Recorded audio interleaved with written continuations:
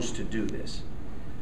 Got some other guys now that are going to choose to work harder, compete at a higher level, or you're where you are. It will not change for them.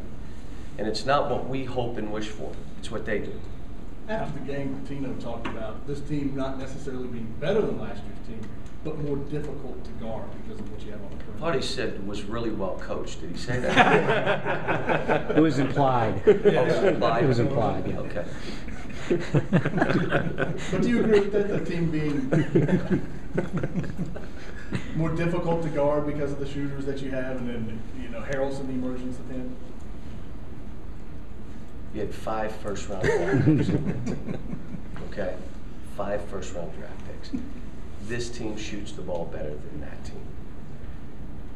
This team, at times, executes and listens better than that team.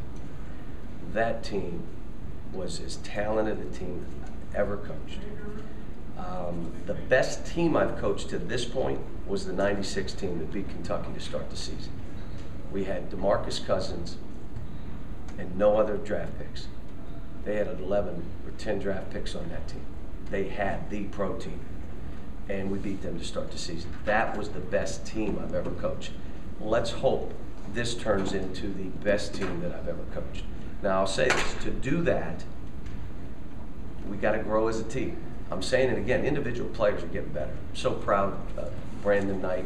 Still, he had 5 turnovers, 3 of them unnecessary. He had 2 or 3 shots did not need to take, okay? But think of where he's gone from Hawaii to now. You look at Deron Lamb from the beginning of the year to now.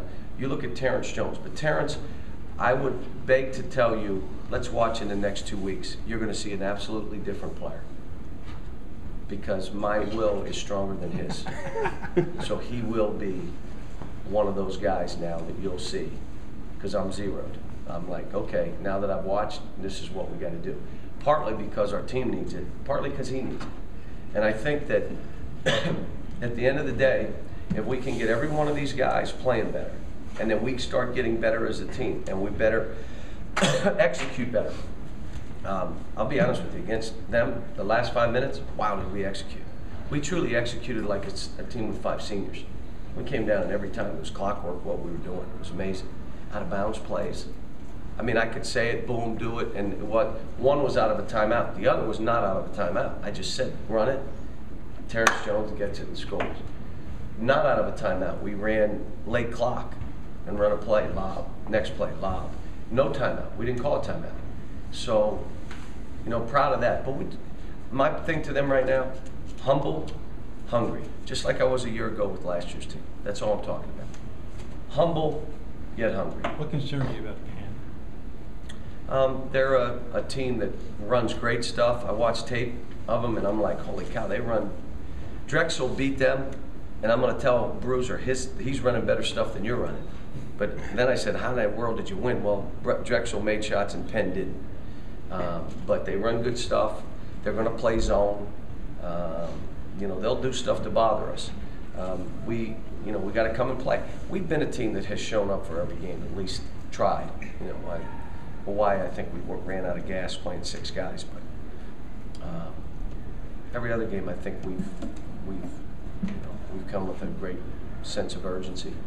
John, there's been a lot of talk in Louisville about how many of your fans made it into that game. Was it amazing? Are you past the point of surprise, or did that surprise you? I did not realize until everybody knew we were winning the game and their fans hit the doors. And then what I saw was, oh my gosh, we got a lot of people in here. What would you say, 2,000 or 3,000? Easy. Yeah. Maybe more? I mean, how they got the tickets. Did they buy season tickets to get into that game? A lot of them were down low. Those are the expensive seats.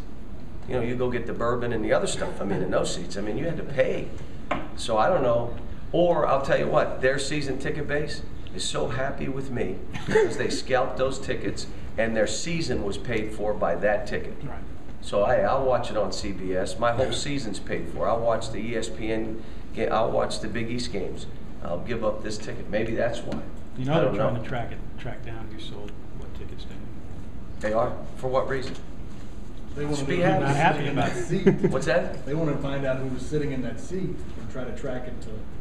Who sold it to who? Who were the Louisville boosters? I heard the CIA's involved. Anything else? I don't think you meant you and DeMarcus Cousins in '96, did you? Came. Who did I say? You said DeMarcus Cousins. Cousins. Did I say DeMarcus Cousins? Yeah. Senior moment. They were both really good. Senior moment. That's all right. And my team, just for somebody said that someone wrote that the team I played 6 guys was a Memphis team. That was a UMass team. One of these guys told me, somebody said it was a UMass team that I played 6 guys. I never played 6 guys in Memphis. We usually, well, I did when a couple guys got hurt. I played Nathaniel Root. How often do you 7. remind Coach Delk that they had so many more first rounders than you did in the UMass Kentucky? That and should have played on the ball. And then probably the 2 things I point out to Tony. You mentioned the 6 guys, and you mentioned that there's a couple of guys you're really going to lock in on and get the most you can out of them. Is that because you don't have 12 and 13 guys? You can't just say go next? I want the players who are not playing well to play better. And I want the guys that are playing all right, I want it stepped up now. I want to bring it out. I want you to play harder. I want you to play with more intensity. I want you to have more of a sense of urgency and desire. If not, you're getting on a treadmill. So again, let me, before I walk in, there's all kind of ways of doing this job. There's the bullwhip. You absolutely kill them.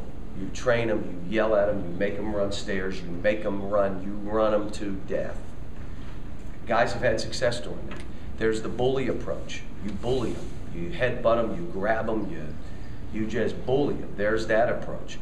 The other approach is that you get them without a break to practice a hard amount of time and then you're out.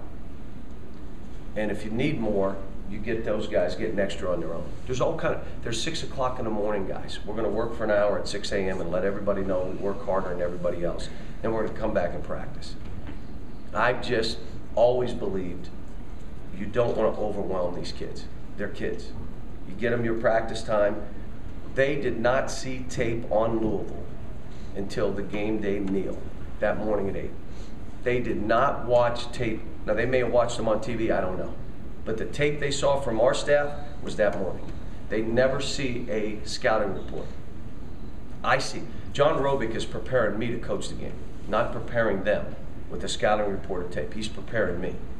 I want them to worry about us. Now, the guys that need extra, we give them extra. Who taught me that great lesson? Josh. Now, what that's done is got Darius doing extra, Eloy doing extra, and a couple other guys are choosing. If you don't want to do extra, don't have anybody ask me why you're not playing. You either do it and start changing and change your habits so you'll play better, or you're done. But Josh has proven to me that there are certain guys you need to zero in on and treat them different. You know, I've always said, here's our practice, this is what it is, and you know, you get it done in this amount of time. Well, this team is showing me that that's not necessarily right. Brandon Knight does not need to go 4 hours to practice. And neither does DeAndre Liggins. If you had DeAndre 6 a.m. in the morning, and then you go and do a 3-hour practice in the afternoon, how would his mind be? This is what he looked like.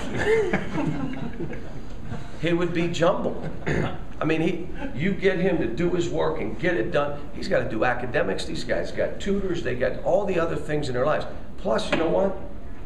They're in college. But we have some guys here that I've got